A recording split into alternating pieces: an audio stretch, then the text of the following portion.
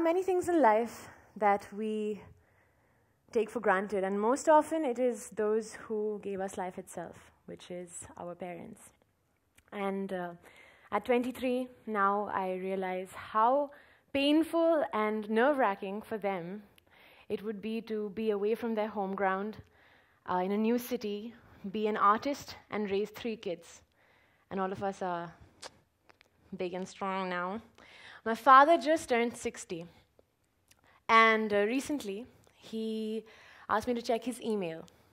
And there was one from a bank that said, "Woohoo, congratulations, you are now qualified for our senior citizen schemes." And when I read that, I was like, "No, Baba, you're getting old." And I hugged him and I cried and I howled. And he didn't know how to respond, so he just laughed. So time passes you by before you expect it. Little things that our parents do, like my mother unfailingly calling me every day to check on me. Have I had food? When am I getting home? Sometimes she even sleeps in the other room on the couch if she's snoring too loud, so as not to wake us all up.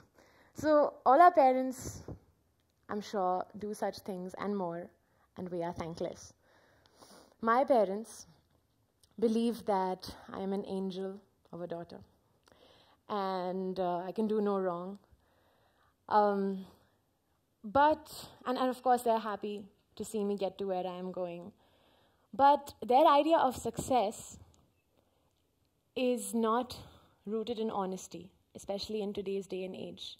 It takes a lot of scheming, faking, and lying, especially in the creative field, to climb up that ladder. My father, being an artist himself, I'm sure had to go through a lot of that himself. Though most of the music that we hear today on the radio, which the masses are exposed to, are about love and heartbreak and partying, getting on the floor, the real things that we are surrounded by, the reality of our situation is not so pretty, and it's not so casual. And lately, I feel like musicians have lost the drive. Most artists have lost the drive to make honest art. And I'm guilty of doing that myself, actually. A very recent conversation with a very dear friend of mine reminded me of the responsibility that we have as musicians to make art that is not just an escape from your reality, but an affirmation of your truth. Truth that can be told through storytelling that can be conveyed through music. And all of this I tried to put into words and melody. And these are some things that I am afraid to ask my mother in real life. So this one's called Ode to Ma.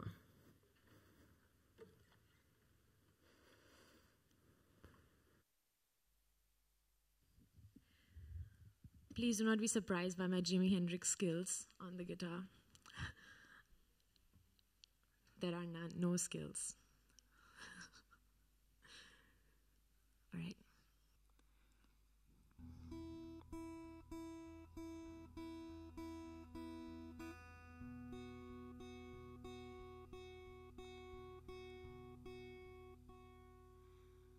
Mother, did you lie to me when you said I was a quiet baby boo?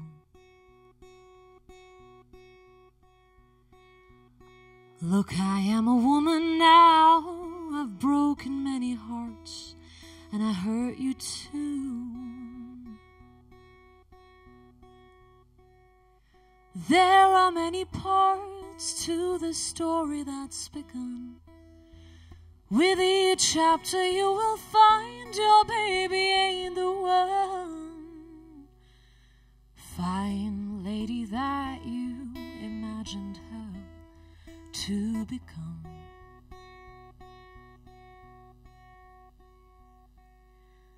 Mother, are you lonely when you sit and read in the corner of your room?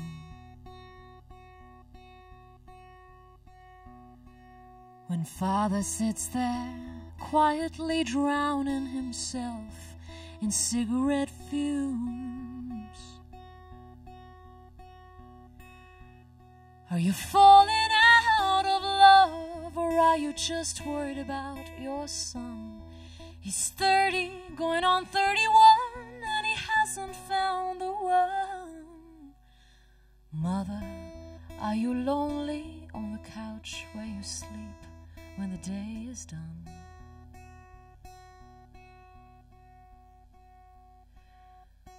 She's got a smile on her face, and it never seems out of place. But rarely do they ever ask if she is happy. Well, she ought to be.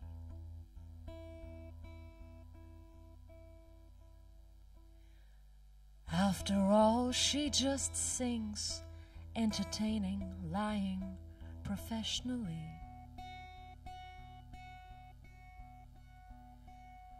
Ma, your baby's been lying to you and her lover, and even she.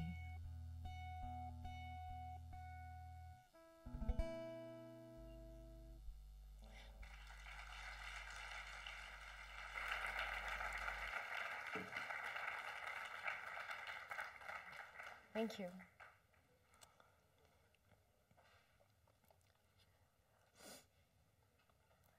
All of us in this room, I'm sure, are guilty of ignoring their acquaintances and believing that their friends are going to be around forever. And these are just people that we come across in social settings, have a chat with, a casual conversation, maybe even hang out with them a little bit, and then later forget, because out of sight is out of mind.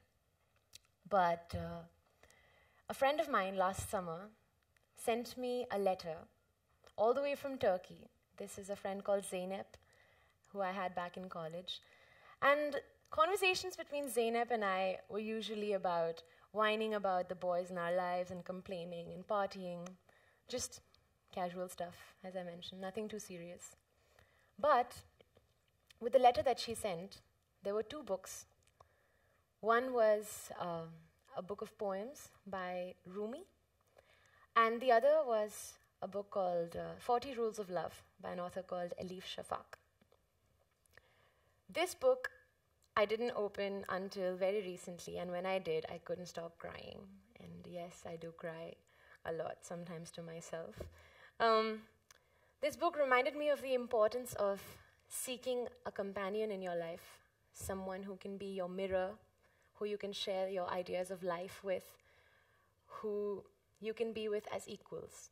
And this companion can be a friend, a lover, your parents, your siblings. And of course, it reminded me of her, of Zeynep. And inspired by these stories and her letter, I wrote a tune in collaboration with a poetess from Indore. Her name is Arunima Rani, and this one's called Shams et a Breeze. मेरा दिल है तेरी कदमों पर, उसी के आगे sir मैं अपना झुकाता रहा। बंदगी तो मेरी फितरत है, हर कदम पे मैं उसी खुदा का रहा। रहूं पनाह में मेरे यार की, करता रहूं रहनुमा की दुआ। शागिर्दी की तलाश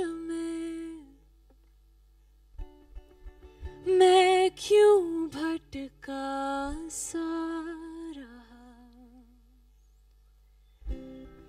एक मिजाजी है हम,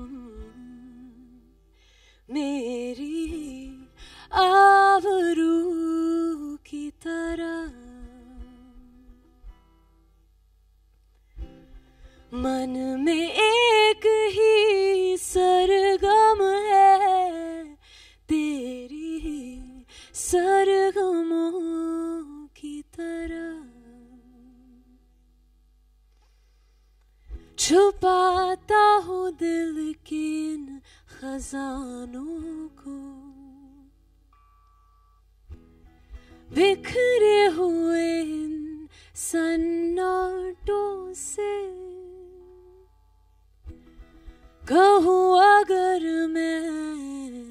कुछ तो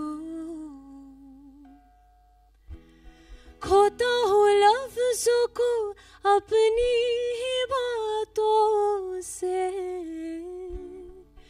ढूंढता रहूं उस आईने को जो तन्हाइयों में दे साथ मेरा सच यही होगा अगर होगा तो कहो इससे ना कोई ख्वाब मेरा. Thank you. Thank you all so much. I'd like to end this talk with a tune called Honey. And this was a song that my best friend back in college wrote. Her name is Kelly Hanneman, and I like to sing this song whenever I can, just because I want everyone to know her, because she's amazing. And yeah, this one's called Honey, and I hope you guys like it.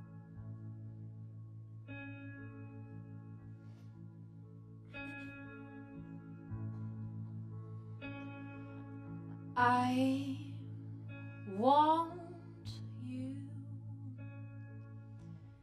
even though I hurt you those many years ago. I wish I could change it every day. Go back in time.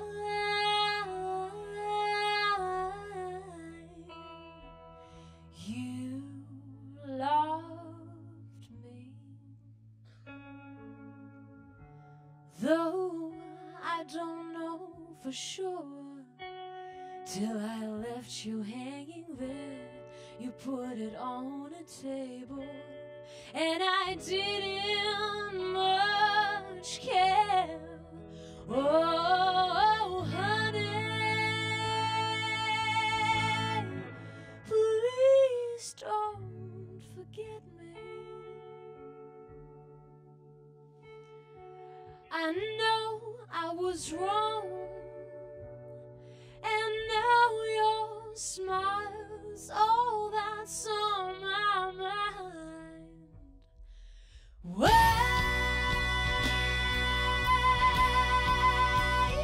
did I have to be that way? Oh, why did I have to throw it all away? When I'm sitting home alone at night, all I could think is I could have been sitting there with you. Oh, honey, please don't forget me.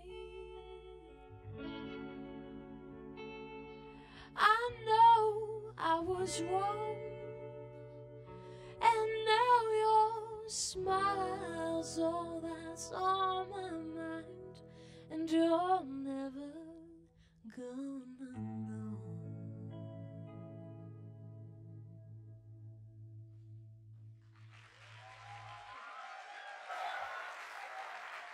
Thank you so much.